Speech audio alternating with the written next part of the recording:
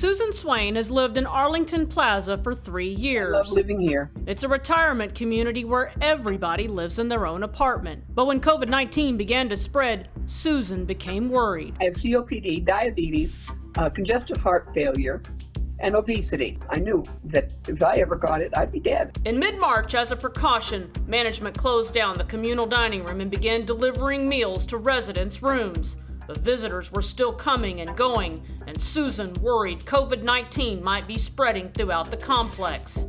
So she reached out to her own nurse practitioner, Connie LaRue, for help. They requested the test, and then we went. I just said, yeah, well, let's just get some answers. Susan and resident Karen McKee went door to door asking other residents if they wanted Connie to get them tested.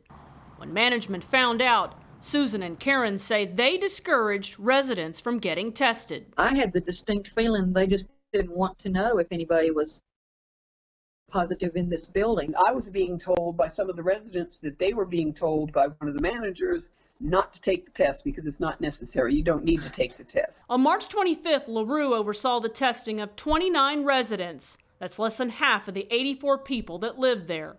Out of those 29 residents, 4 tested positive for COVID-19.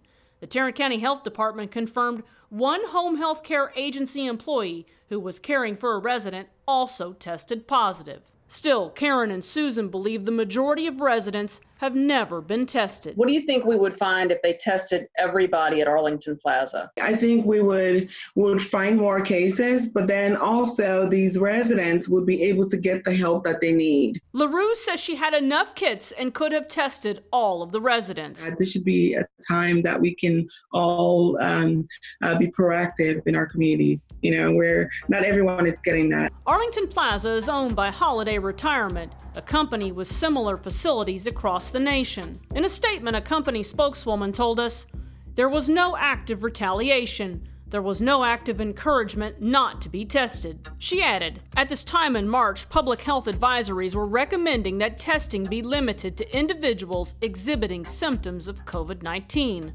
Arlington Plaza's management team, as well as Holiday's corporate office, have been in contact with the local health department.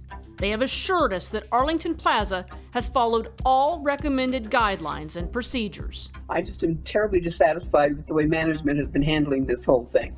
I truly am. Residents have been isolated in their apartments for more than a month.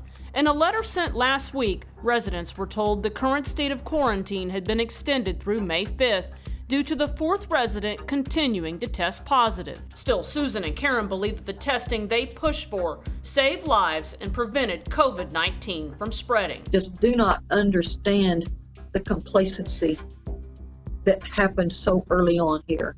In Arlington, I'm Tanya Eisen.